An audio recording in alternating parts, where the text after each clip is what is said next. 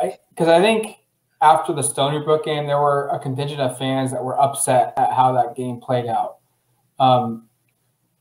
What would constitute a bad performance by Oregon? Like what going into this game, what should be an expectation? Like, I don't know if there is a score. Like Oregon could win 35-0 and I would walk away being like, well, did they score 35 points in the first half and then put their backups in and just went super vanilla, and that's why they didn't do anything offensively?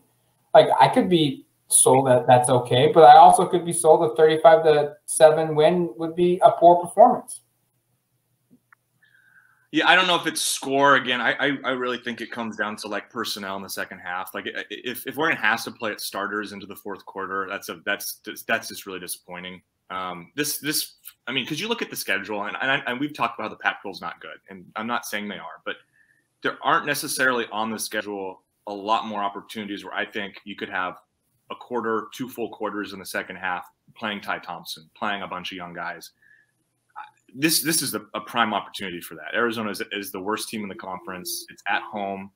They still don't have a clue who their quarterback is. I mean, it's kind of got all the makings for a game where Oregon should win by a lot. So I will be disappointed if, honestly, like last 5 minutes of the third quarter, if Anthony Brown still has to be in the game, if Alex Forsythe still has to be in the game, if Johnny Johnson and CJ Verdell are still playing. I mean, that to me would constitute kind of a disappointing performance. They're going to win the game, period. So like that part is pretty cut and dry. It's just, to me, like, do you get enough opportunities for your reserves to really get out there and show some things? Because again, these are really important opportunities. Oregon's learned really, I mean, they've learned a tough lesson this year with the next man up thing, and getting your next man up out there before they are the actual next man up, right? Like before these injuries do take place, because you never know when they're going to happen. I just think those are super valuable. And again, even just knowing that Ty Thompson played about 2.5, or about, I should say 1.5 quarters of pretty good football last week, I think that makes everybody feel a little bit better about the backup quarterback situation. So you want more opportunities like that, I think. Yeah, I 100% agree. I think in terms of a score perspective, a disappointing game could be probably not hitting the 40s and not covering. Mostly not covering, I think, because I think that would say more about Oregon's defense than it would their offense. But, yeah, by midway through the third quarter, if there are more than like probably 8 starters on the field on both sides of the ball, like it's probably too much. It's like, why are these guys in? Like, shouldn't this be the time for Jeffrey Bassa and everybody else and players like that to get on the field and get reps and earn them? I have a hard time thinking Oregon's going to have a disappointing win. I think they're just going to have a solid win. I know sometimes fans' expectations are a little too much, where they want Oregon to win, 64-10 and just make it a no-show for Arizona. I think fans were disappointed against Stony Brook by the margin of victory because it was Stony Brook. If that same margin of victory happens against Arizona, I think people would be happier with it because it's a Pac-12, it's a conference opponent. It's a conference game. It's the first one of the season going into Stanford. I think it basically comes down to who's playing in the midway through the third and how much Oregon wins by in terms of what could present a disappointing win.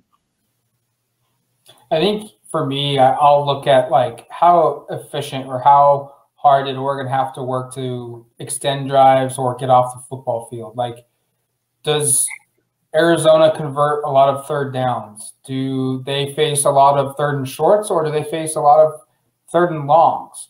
How often does Oregon face a third down situation when they have the football, and what kind of third downs are they having to convert? If it's consistently a 3rd and 8, a 3rd and 7, something of that nature, then they probably weren't very efficient offensively. But if it's a 3rd and 1, 3rd and 2, 3rd and 3, those are really easy to convert, and that's probably meaning you're winning on first down and getting positive yardage in your first 2 plays.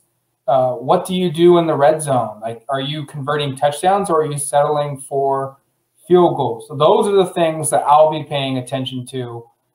Turnovers, obviously. Do you create and do you limit your turnovers like they've done the first 3 games? I'm not really worried about the score. Like, obviously, yeah, if this is a game in the fourth quarter and the start of the fourth, Oregon still has to have their starters in the football game. You do have to wonder why, what led to this. I wouldn't be too worried if it was a similar first half where Oregon's leading by 10 at halftime or something of that nature. It'd probably be a little bit of a disappointment, but football is a game that's played in 60 minutes, not 30, and you have to judge the full, scope of it to look at it that way. But I'll be paying more attention to just how efficient Oregon is opposed to, a final score result in that one. All right, that'll do it for us here on the Autzen Audibles podcast. Thank you for listening to today's show. And the next time that you hear our voices on the show or see us on YouTube, go to Oregon Ducks on 24/7 Sports on YouTube. Like the page there as well. Next time you hear us, it will be a late Saturday night, probably maybe Sunday morning when you wake up, our post-game reaction podcast from the Oregon-Arizona football game. So until that time, make sure to go to duckterritory.com for all your Oregon Duck football coverage needs. We've got you taken care of on that site. And until then, you've been listening to the Autzen Audibles podcast. Talk to you later, folks. Peace.